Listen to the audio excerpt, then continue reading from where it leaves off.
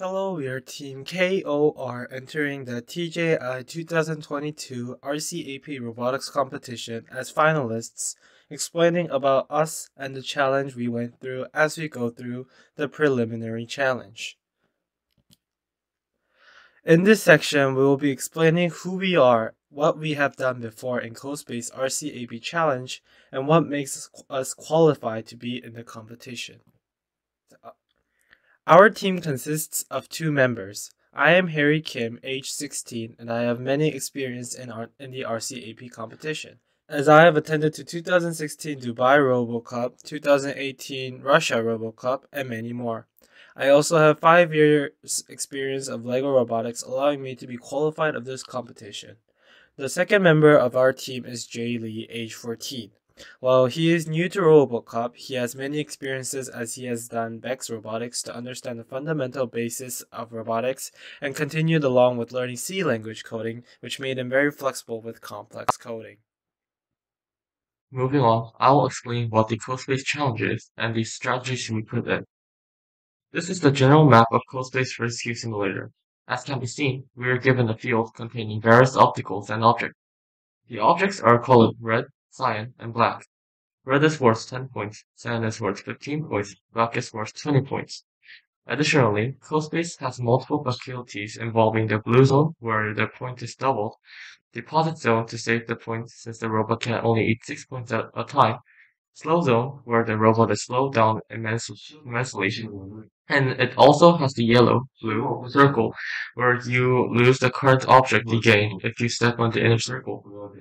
There's also a secret mechanism where if you deposit with at least 1 red, cyan, black, a super object is created which is worth 90 points.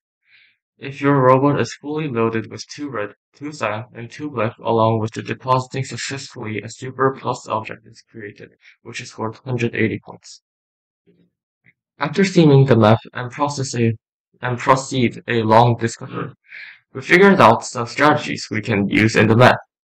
First of all, generally speaking, CoSpace Rescue Simulation requires a lot of efficient overclocking. We figured getting as much RRGB to create super plus object is the most efficient way, so we need to devise a way to track down super objects that are randomly spawned in the map.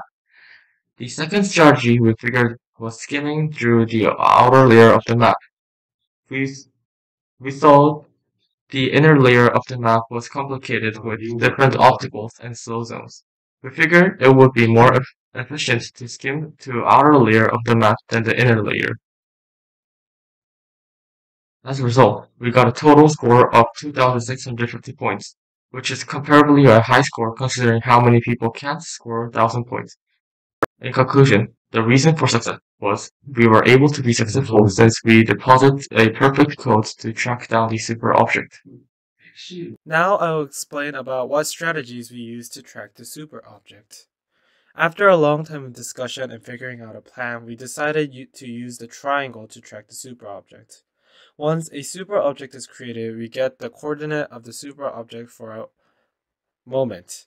We save the coordinate and subtract with our current coordinate, allowing ourselves to get the distance between the super objects.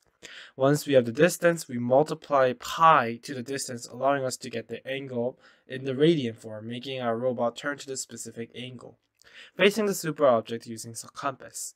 Now the robot is looking at the direction of the super object, and all we need to do is send it in a straight line to obtain the super object. Now we will share a quick video of the most exciting moment of our game. The game has just started and the robot is currently eating a cyan.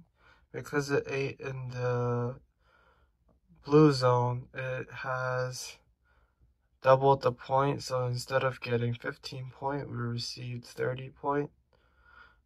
As the robot went to eat the red, it stepped on the position info loss zone, which makes the code a little weird, which makes the robot go left and right like that. In the real run, we have to be careful that does not happen. But for this is just an example video of how our code works. I won't be restarting. I do not know why that relocation happened. The robot is going to eat a black.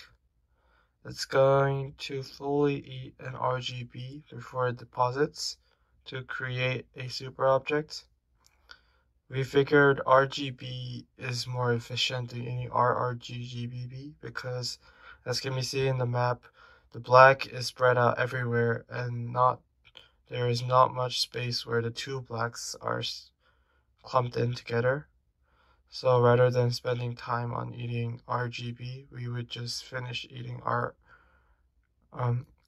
only one RGB set like this, and once it deposits, a super object is created really near, so the robot can eat it right away. It's scanning. Now it has seen the RGB, so it has taken the RGB as can be seen. Before the robot goes to deposit, it follows through a certain matched up code. So the robot will probably not go to the deposit zone. The first thing it will do is go around and try to get another RGB set in order to be more efficient, since depositing takes also 3 seconds, which means that we are losing 3 seconds to get more items. So yeah, this is how our code works. Now I'll talk about applying knowledge to the real world. Comparing autonomous vehicle with CoSpace rescue simulation, we noticed there are so many things to take account with.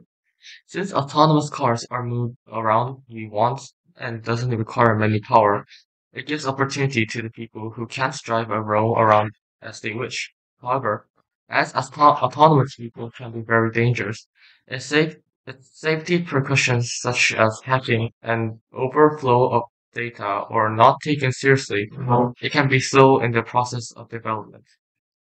So comparing the two different robotics, we noticed how our competition and challenge is allowing people to consider more options as they develop technology and move on to innovation.